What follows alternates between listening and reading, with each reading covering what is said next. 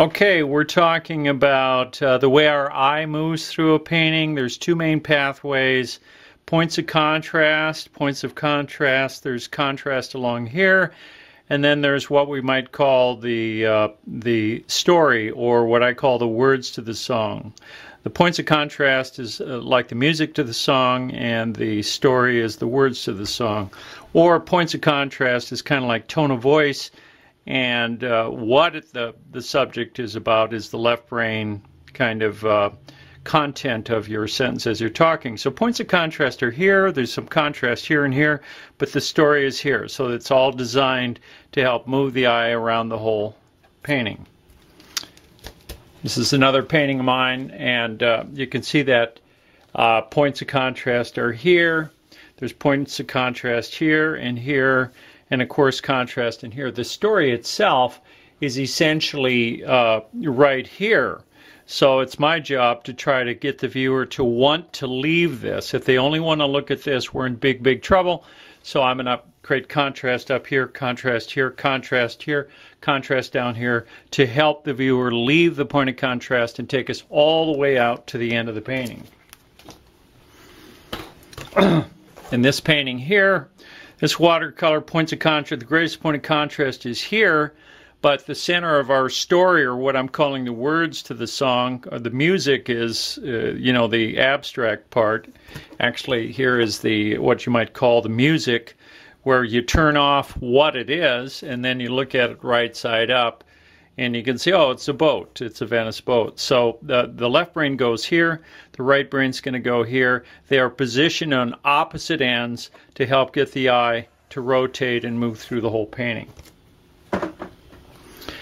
The same thing is done with this painting. Points of contrast are here, plus the story is here. This is a lot of story. But we have to get the viewer to leave this and go to the opposite side of the corner, which is here. So, and eventually you create a pathway.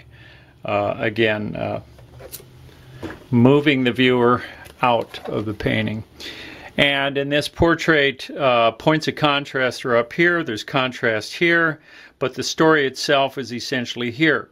But we have to get the viewer away from the obvious, powerful, emotional part of the picture, or what I call the left brain, what is it part of the picture, into just, the right brain doesn't know what this is. The right brain moves to color, shapes, patterns, textures. So the right brain's going to go here. The left brain's going to have a tendency to go here. In this painting here, points of contrast and story are here, so we have to lead the viewer away from this. Transition from dark to light. Dark to light creates movement, and it makes the eye want to move. This little activity over here helps lead the eye up and away from, otherwise we just stay right here. In this painting here, we need this shape here very much.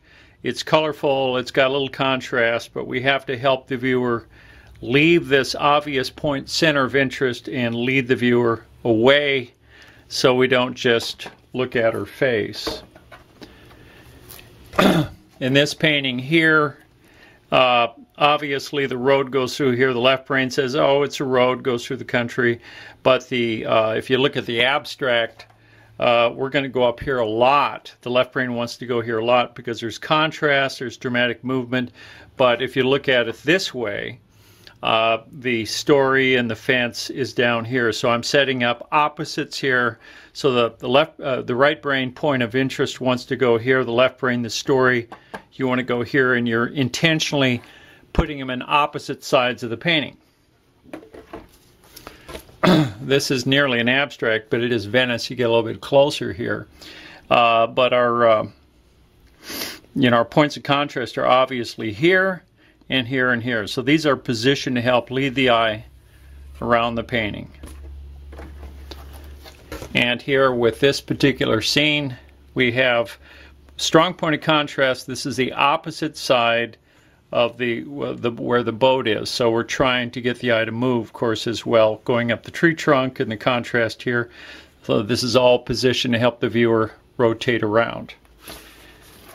And when we do a portrait, her face, the left brain wants to go here a lot and get into who she is, and the right brain doesn't even know that's a face. The right brain will not start here. The right brain will probably start up here. It might start over here. It's going to go here a lot. So we're setting up points of contrast to pull us away from the obvious point of interest.